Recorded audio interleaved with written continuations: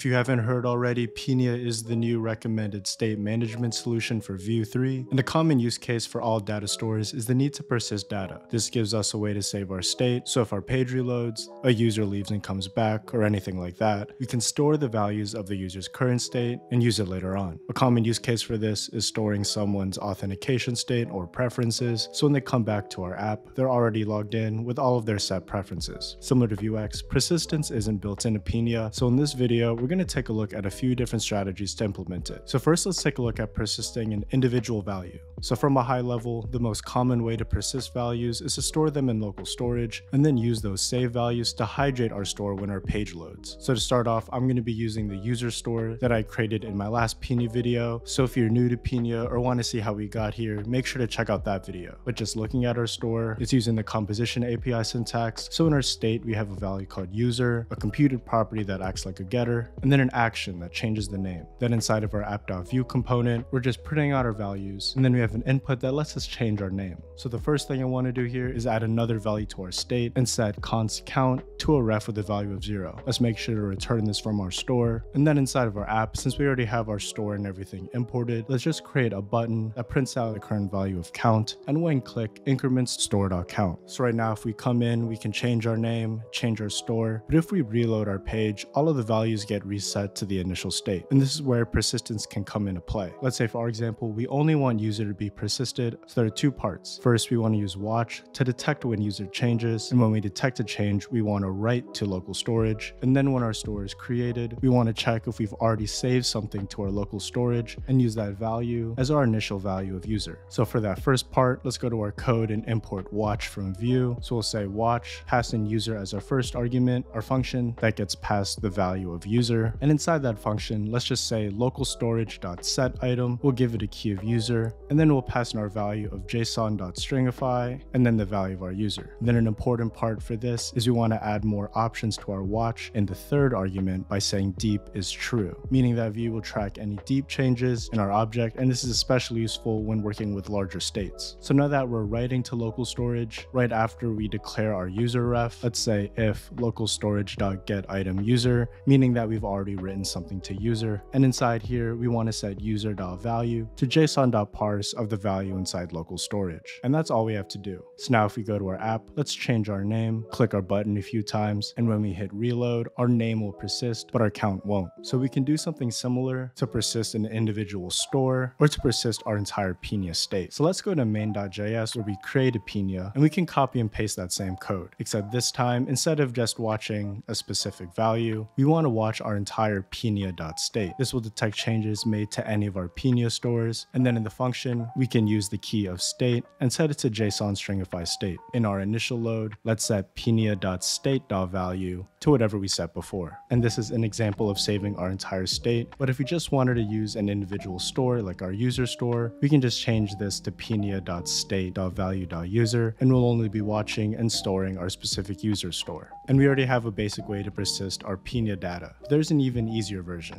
If we look at the Vue use library, there's a great utility function called use local storage that does a lot of this work for us. So let's say, like our first example, we just want to persist our user value. Let's delete all the code that we wrote, and let's first go to our terminal and install @vueuse/core. After that, we can import use local storage from vueuse/core, and inside our defined store, we can get persistence in just one line. We want to set const user to a ref, and inside we want to say use local storage, pass in our key of user, and then give it our default value if there's nothing found inside local storage. And it's as easy as that. We have that same sort of functionality, so when we refresh the page, all of that user information will stay the same. And the last way we'll look at to add persistence in Vue is using some of the plugins that the community has already made. And the one we'll look at is called Pinia plugin persisted state. And to use this, we just have to run npm install, go to main.js, import Pinia plugin persisted state, and before we tell our app to use Pinia, we want to say pinia.use and then pass it in our plugin. If we want our user store persisted, all we have to do is add a third parameter to our defined store that sets persist to true, and that's it. So in this video, we've seen a few different ways to add persistence into Pinia. Let me know which way is your favorite, and if you have any questions, leave them in the comments down below. Don't forget to like and subscribe for more Vue content, and as always, happy coding.